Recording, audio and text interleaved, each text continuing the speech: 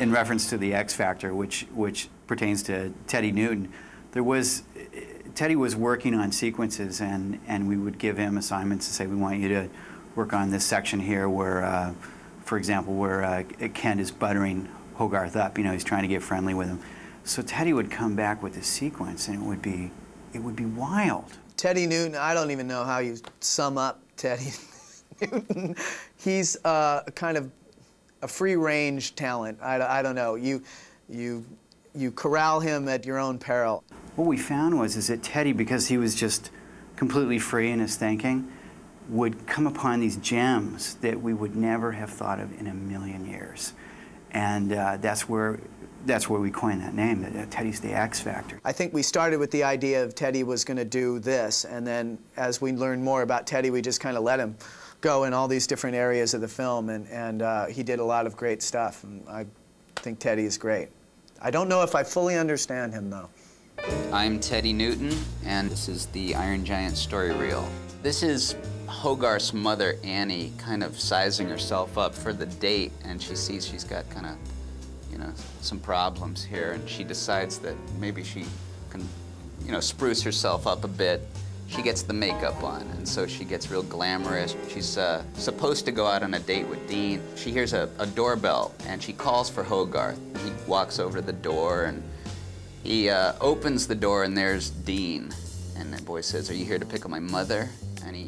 And he kind of quietly takes a drag off his cigarette and blows it in the kid's face, and it all clears, and the boy says, "Wow, you're cool."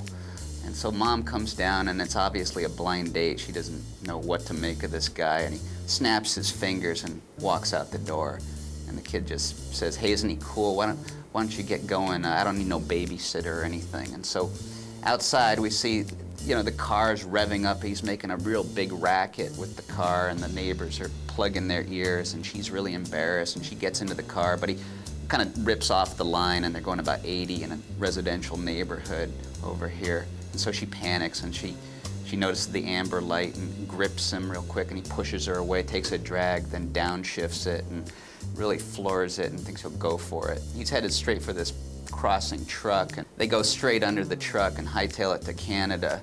And they go up to Big John's Moose Meat, where they're going to eat dinner, and he throws out the money, the guy throws out the steaks, she catches it, he shifts it again, and then they rip off the line, and they pass through the toll booth, and on the way back, he goes to the junkyard where he lives, and he gets the little remote out, and he kind of clicks it and sends the signal up to the junkyard, which activates this kind of Rube Goldberg device. The ball falls, hits the bellows, the knife slices open the cat food drops.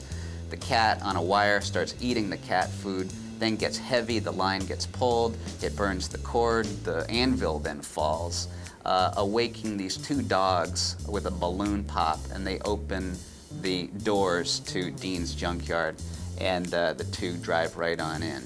Anyway, he brakes, and then he snaps his fingers and directs her where to go. And it's this lovely scene, and she kind of thinks that's really nice, this Lincoln Town car that's been converted. And this buzzing noise is heard off, and he's cutting the meat, we see, and he brings the propane and starts cooking. He says she's a vegetarian, and this really confuses him. So the only way, you know, she feels apologetic about, you know, what she said, but the only way Dean kind of knows how to express himself is through violence, and so he throws the dinner across the room, and she panics, and then he kind of storms off, pouting like that, and she sees if he's okay, and he's kind of crying by the oil barrel there, even lost his shoe, and she says, it's okay, what, and he says, don't talk to me, I want you to look at me in this state.